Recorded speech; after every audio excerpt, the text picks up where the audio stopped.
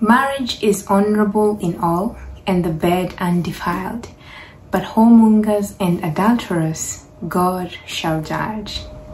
Hi friends, how are you? Thank you for joining. And we are studying the topic of courtship and marriage. But before we dive into today's short session, shall we pray? Heavenly Father, I thank you that you made marriage to be honorable and holy. And as we discuss things about this holy institution, we ask that your Spirit will be with us, that He will impress upon our minds the truths that are written in your word. Thank you for listening, and thank you for being with every viewer. We ask in Jesus' name, amen.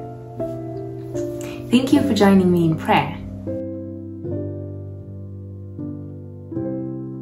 There's not one marriage in 100 that results happily, that bears the sanction of God and places the parties in a position better to glorify Him. What that means simply is, in 100 marriages, there's not one that results happily. It's a pretty sad state of affairs. But why is it so?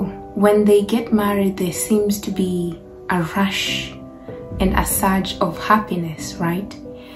And it's so hard to imagine that not one in 100 marriages end up happily. Compare that statement with this. Courtship as carried on in this day and age is a scheme of deception and hypocrisy with which the enemy of souls has more to do than the Lord. So what does that statement mean? The way courtship is carried out today, it is the devil that has to do with that. Then you begin to understand why not one in 100 marriages are happy.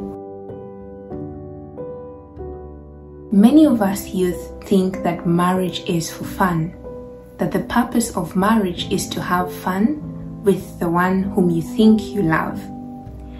But the purpose of marriage, the purpose of the ties and affections between a man and a woman, is not primarily for fun. Marriage is a very holy and a sacred institution, and as such, in order that the parties may maintain happiness, they must follow the principles that created marriage to begin with. In the original purpose of marriage, God desired or designed that marriage should be happy. So we read from Matthew 19, and we read verse 4. And Jesus answered and said unto them, Have ye not read that he which made them at the beginning made them male and female? And said, For this cause shall a man leave father and mother, and shall cleave to his wife, and they two shall be one flesh. Wherefore they are no more twain, but one flesh. What therefore God hath joined together, let no man put asunder.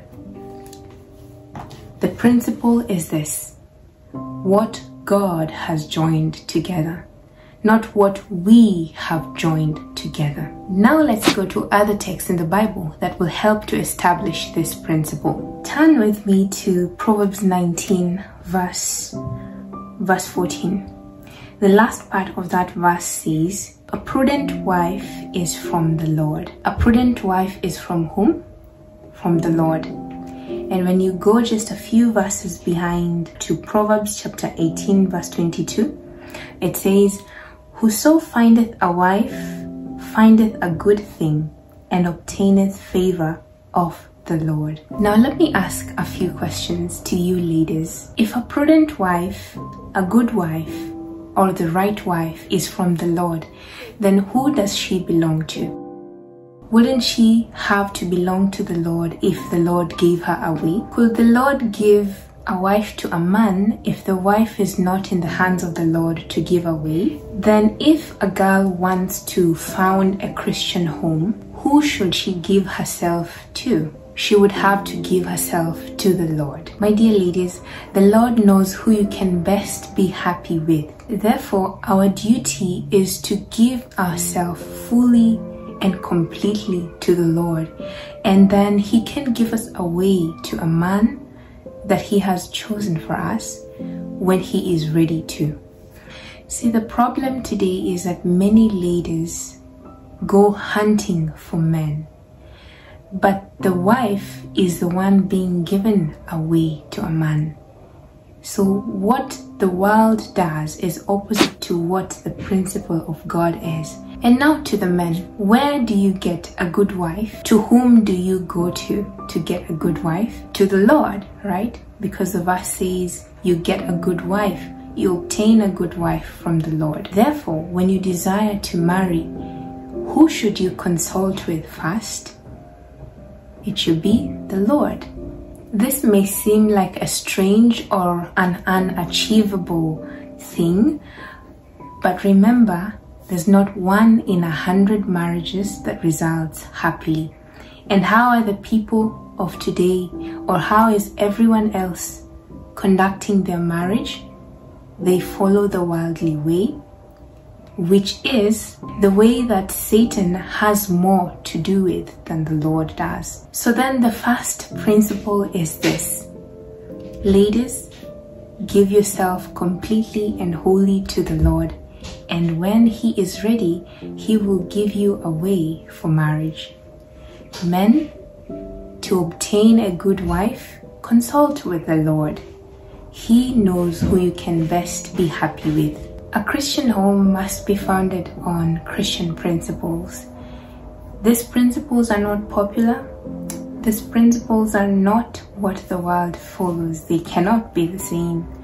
They will make you look peculiar. They will make you, sometimes in human eyes, look as foolish.